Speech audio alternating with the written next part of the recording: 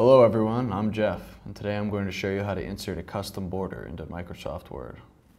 So I have this text, and as you can see I'd like to add a border around it. So I'm going to highlight it, I'm going to go up to Format, and right under Bullets and Numbering you'll see Borders and Shading, and that's what you want. You click on that, and it'll bring you to the Borders page.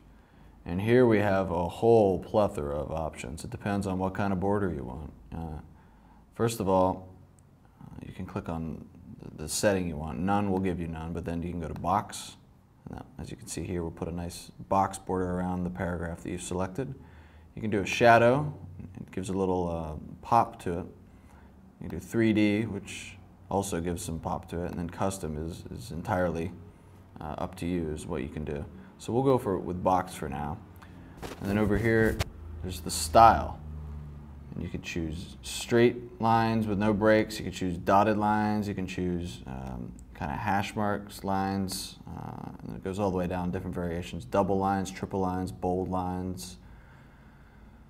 It goes on and on. This has always been my favorite. And then you can choose the width down here. I guess with that option, that's the only one. I think with this option, you can really go to town and customize it.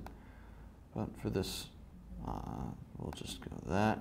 And then you can choose the color you want to. That's where it really gets fun. I'm going to do a nice purple. And then you hit OK. And bam! You've got a nice purple border around your text. And that's how you do it. I'm Jeff. Thanks for watching.